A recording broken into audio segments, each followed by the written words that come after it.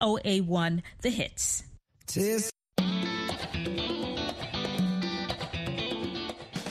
Welcome to Learning English, a daily 30-minute program from the Voice of America. I'm Jonathan Evans. And I'm Ashley Thompson. This program is aimed at English learners, so we speak a little slower and we use words and phrases especially written for people learning English. Today on the program, you will hear from Alice Bryant and Brian Lynn. Later, we will present our American history series, The Making of a Nation. But first, does weather affect the spread of the coronavirus outside a building, in the open air? Not really, experts say.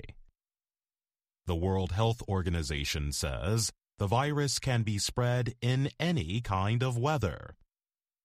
There is also no reason to believe that cold weather can kill it. The WHO says the virus is mainly spread between people. Rain and snow may help reduce the amount of the virus on chairs or other outside objects. But spread of the virus from surfaces is not believed to be a major contributor to the COVID-19 health crisis. Scientists say the real concern about cold weather is that lower temperatures are more likely to keep people indoors. They also are more likely to be in more crowded spaces where the virus can spread more easily. Studies have shown that a large percentage of spread happens within homes when people are sharing common areas like bathrooms. The WHO and others have also warned about the virus spreading in indoor areas with poor ventilation. They note the virus can be spread in the air and infectious particles might remain in the air for several hours. Some infections have been linked to nightclub visits, working out at physical exercise centers, and even performing with other people as part of a singing group. The coronavirus does not spread as often outdoors because fresh air breaks up the virus particles. People also have an easier time keeping their distance from others in outdoor areas.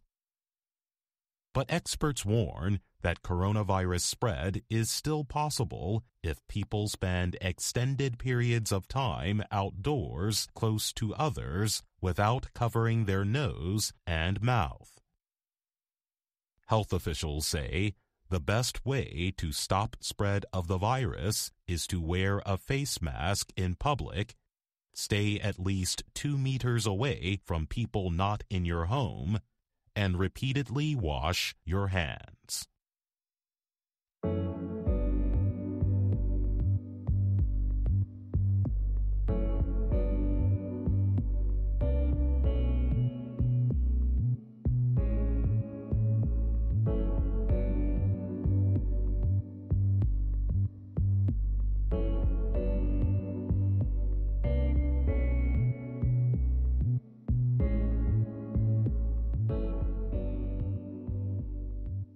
The United Nations Weather Agency says a continuing weather event places some countries at risk of weather-related problems. The World Meteorological Organization, or WMO, predicts La Niña will continue to affect the world's weather through January. The weather event is expected to bring drier and wetter conditions than normal to different parts of the world. La Niña is a weather pattern that happens in the Pacific Ocean but affects weather around the world. A La Niña event happens when ocean surface waters cool along the Pacific coast of the South American tropics. This takes place about every 2 to 7 years. The latest predictions show La Niña will cause drier than normal conditions in much of East Africa and lead to more rainfall in southern Africa. Central Asia is likely to see below normal rainfall earlier than usual. The WMO reports some of the Pacific Islands and the northern part of South America will see unusual changes in wet weather. These changes in weather patterns can put countries in some parts of the world at greater risk. Gavin Eiley is a humanitarian expert for the WMO. He told VOA parts of Eastern Africa were of special concern. The area is already suffering such problems as locust insects eating crops. Weather imaging suggests below normal rainfall for a large part of Eastern Africa, Eiley explained. So that could have a number of effects on places like Somalia. The WMO said governments can use weather predictions to plan ways to reduce harmful effects on agriculture, health, water resources, and disaster supervision. All of these are sensitive to a changing climate. Max Dilley is a director of climate services at the WMO. He said governments can use predictions of La Niña to adapt their action plans. You can imagine in the agricultural sector that some crops will do well under wet conditions and others will do better under dry conditions, Dilley said. And there are agricultural supervision methods that can be changed based on whether dry or wet weather is expected. Dilley said the WMO is trying harder to make its predictions with attention to specific concerns. These include issues like food security or human health. Dilley gave one example related to health and disease. He said wet conditions alone do not lead to more cases of dengue fever or malaria. Dilley explained that temperature, wet air, and vegetation create the conditions for mosquito populations to rise.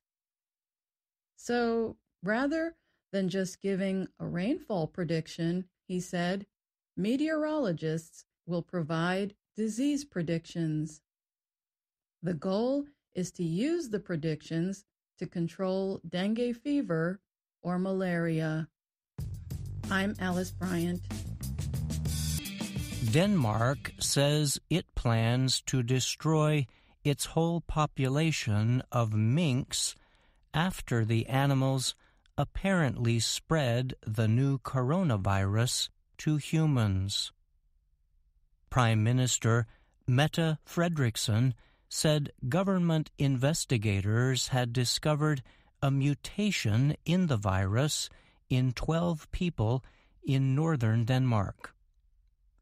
The individuals are believed to have been infected by minks. Denmark's health minister said that half of nearly 800 human COVID-19 cases in northern Denmark are related to minks. Denmark is the world's main exporter of mink fur. Most of the fur is sent to China and Hong Kong. Fredrickson called the situation very serious and warned that the mutation could make future coronavirus vaccines ineffective. Health officials said they found virus versions in humans and minks that showed decreased sensitivity to antibodies.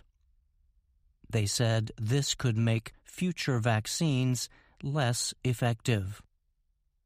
Fredrickson told reporters the mutated virus in minks could have harmful effects worldwide. We have a great responsibility towards our own population. But with the mutation that has now been found, we have an even greater responsibility for the rest of the world as well, she said. To deal with the problem, the government said it was necessary to cull the country's total population of 15 to 17 million minks. Officials said police and military forces would be deployed to speed up the process. The discovery of the mutation was shared with the World Health Organization and the European Center for Disease Prevention and Control. The head of the WHO's Emergencies Program, Mike Ryan, called for scientific investigations into how the coronavirus is being spread between minks and humans. We have been informed by Denmark of a number of persons infected with coronavirus from mink, with some genetic changes in the virus, the WHO said in a statement to Reuters. The WHO also provided a statement to the French press agency AFP. In a few instances, the minks that were infected by humans have transmitted the virus to other people. These are the first reported cases of animal-to-human transmission, the statement said.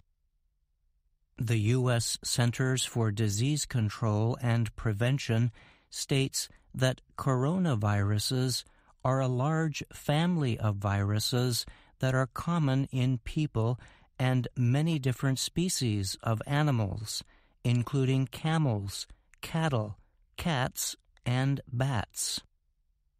The CDC adds that animal coronaviruses rarely infect people and then spread between people. However, the organization said this happened with the new coronavirus, which causes the disease COVID-19. Scientists have said the new coronavirus likely started in bats and began spreading to humans at a market in China. Danish officials say a total of 207 of the country's fur farms had been infected with COVID-19. Denmark already started culling millions of mink last month in northern areas. The government has promised to compensate farmers for the losses. There are more than 1,000 such farms in the country. The animal cause group Humane Society International praised the Prime Minister for taking a necessary and science-based step to protect Danish citizens. It said that such a large cull represents an animal welfare tragedy. However, the group said it hoped that losing so many mink to the coronavirus will persuade fur farms to get out of the business. Danish officials said increased restrictions and stronger contact tracing efforts will be ordered in parts of the north to help contain the virus. Kara Molbach is the director at Denmark's State Serum Institute, the health body that deals with infectious diseases.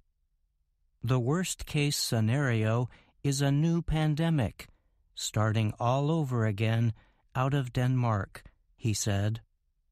I'm Brian Lynn. Are you at risk of getting seriously ill from the new coronavirus?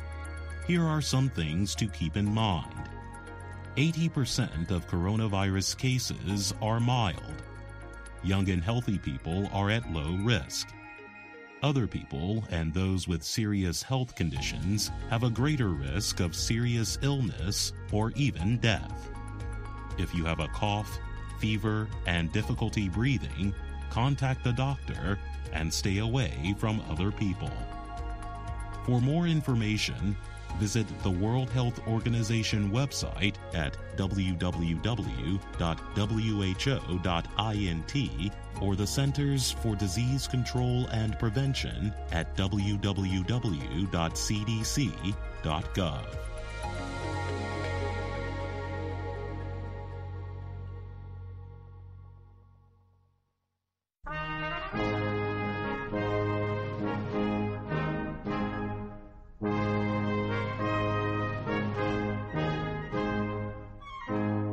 Welcome to The Making of a Nation, American History in VOA Special English. The American Civil War in the 1860s was fought not only on land. There was a great deal of fighting between the Union and Confederate navies. This part of the war, the Sea War, is often forgotten, but it was important. The Union victory might not have been possible without the successes of its navy. Many battles took place just off the coast of the United States. Many others took place farther away in international waters. Kay Gallant and Harry Monroe talk about the naval side of the Civil War.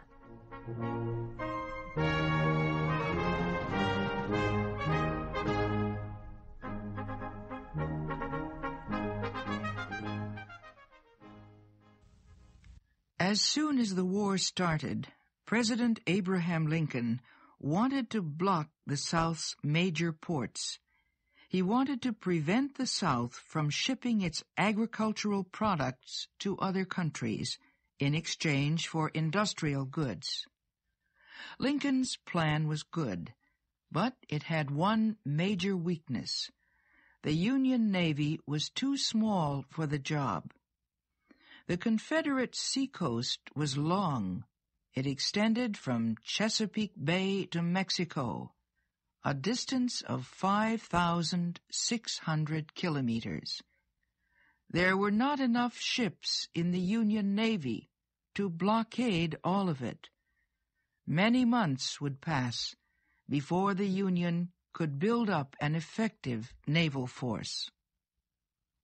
The Confederacy had no navy at the start of the Civil War. The Confederate government had little money to create one, and the South had no factories to build one. For a while, the Confederacy was able to get warships from Britain. Then the Union put diplomatic pressure on Britain to stop this support. For the most part, the Confederacy depended on privately owned ships to get goods in and out of the South. About 20 of these private ships flew the Confederate flag.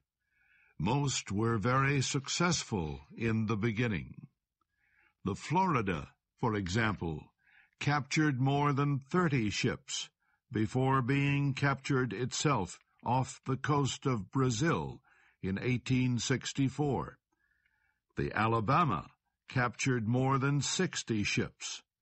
It was finally sunk in a battle with the Kearsarge off the coast of France. The Shenandoah sailed in the Pacific Ocean. It captured 40 ships. After the war ended, the Shenandoah tied up in Liverpool, England. In addition to these victories, the Confederacy claimed responsibility for several new naval technologies during the Civil War. One was the first modern submarine. This ship was 10 meters long. It sank 4 times while being tested. It was raised each time and put back into service. One night, it fired its torpedoes at a much larger Union ship and sank it, but the explosion was so great that it tore apart the submarine, and it sank too.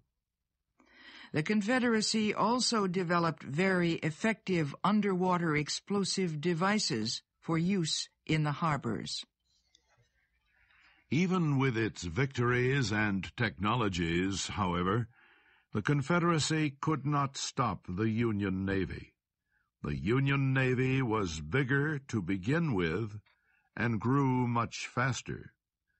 During the first 2 years of the Civil War, the Union captured several southern ports: Fort Hatteras and Roanoke Island, North Carolina, Port Royal, South Carolina, Pensacola, Florida, and perhaps most importantly, New Orleans, Louisiana. New Orleans lay near the mouth of the Mississippi River. It was the largest city in the South. It was the largest seaport. It had become a busy industrial center, producing war equipment for Confederate forces.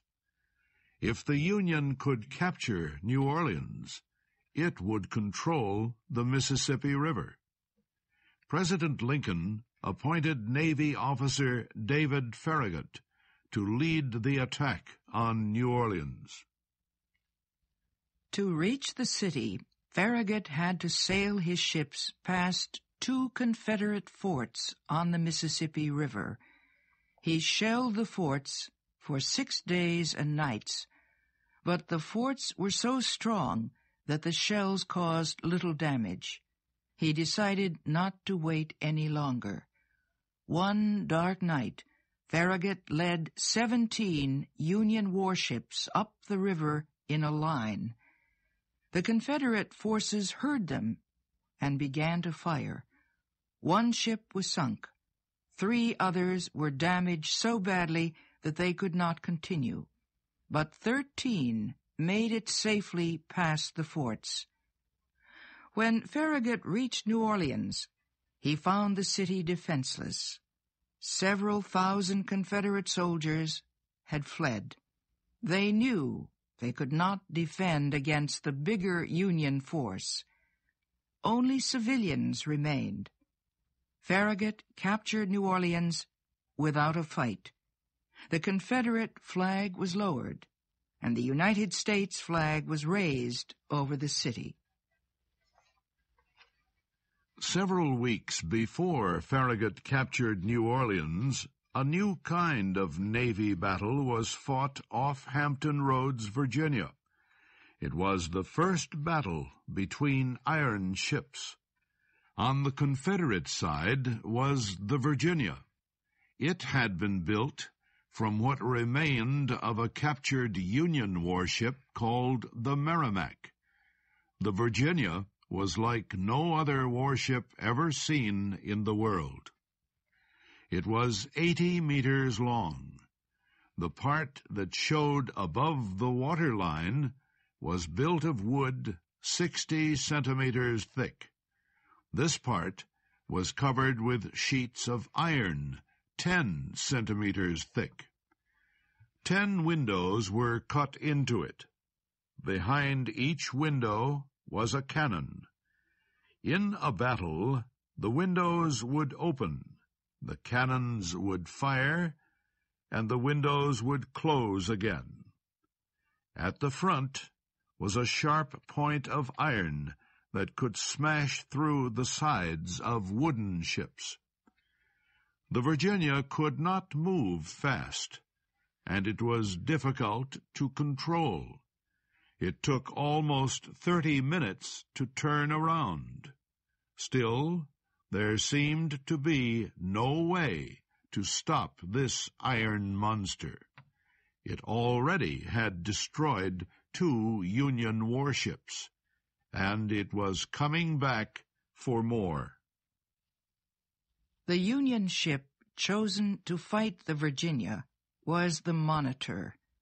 It, too, was covered with iron, but it was much smaller than the Virginia, and it carried only 2 cannons. These 2 cannons, however, were on a part of the ship that could turn in a complete circle. They could be aimed in any direction. The Monitor and the Virginia faced each other on the morning of March 9th, 1862. They moved in close, very close, then began to fire. A Confederate cannonball hit the iron side of the Monitor and bounced away.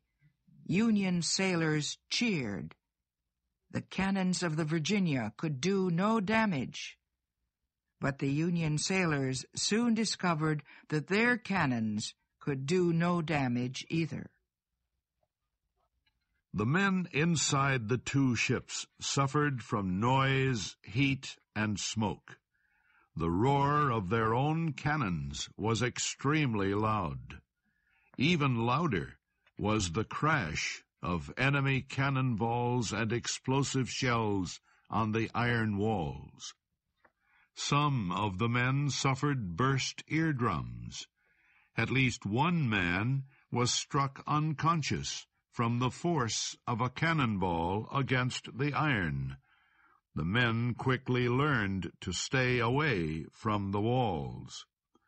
Smoke from the cannons filled the ships. Then it floated out over the water. At times, the 2 ships could not see each other. The Virginia and the Monitor fought for 3 hours. Neither ship scored an important hit. Neither suffered serious damage. Then the cannons of the Virginia fell silent. The Confederate ship had used up its gunpowder. It also had used up much of its fuel. It was lighter now and was floating higher in the water. A well-aimed cannonball could hit below its iron covering and sink it. The Confederate captain decided to withdraw. The Union captain, too, was ready to break off the battle. He decided not to follow.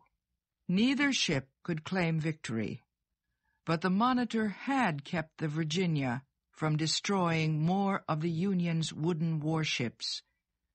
The Virginia itself was to live just 2 more months. Union forces seized the Confederate Navy base at Norfolk, where the Virginia was kept, and the iron monster was sunk to keep it from falling into Union hands. The battle at Hampton Roads between the Virginia and the Monitor was undecisive. It did not have much effect on the final result of America's Civil War, but it was still an important battle, for it marked the beginning of the end of the world's wooden navies. And that's our program for today. Listen again tomorrow to learn English through stories from around the world. I'm Jonathan Evans. And I'm Ashley Thompson.